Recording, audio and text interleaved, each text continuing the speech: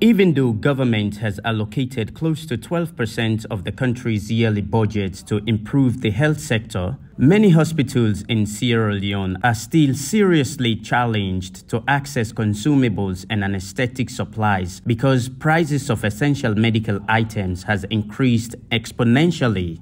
Deputy Chief Medical Officer for Clinical Services at the Health Ministry, Mustafa Kaba, says the ministry needs surgery medication for both adults and children. Of course, the tertiary hospitals are really challenged at the moment.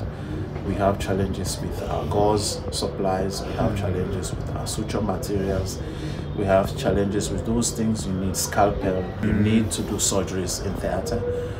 This cuts across Connaught Hospital, PCMH, Oladirin Hospital, Enjoy, and some of our other regional hospitals. The challenge emanated from the fact that the prices of all of these commodities have escalated, and the revenue generation in this hospital remains the same. And because of the hard economic situation in the country, we cannot just increase the prices to cover for those things to buy for the patients. So we're asking our partners, our donors, to come in and step and see how best we can fill in this gap.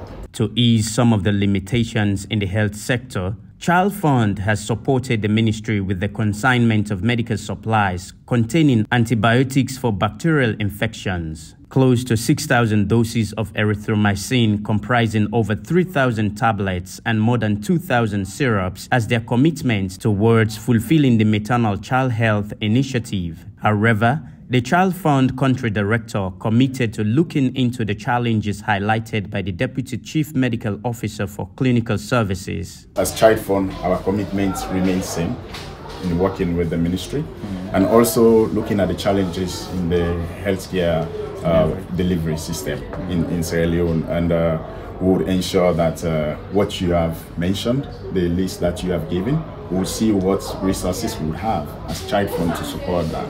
But we also help to as well call on other partners that we work with together with the other NGOs as well to make sure that the facilities have these essential drug commodities for our patients, and especially for children and pregnant women. Child Fund will provide the sum of 60,000 leones to facilitate distribution of the drugs to the targeted hospitals across the country. Salifu Cherna Kamara, AYV News.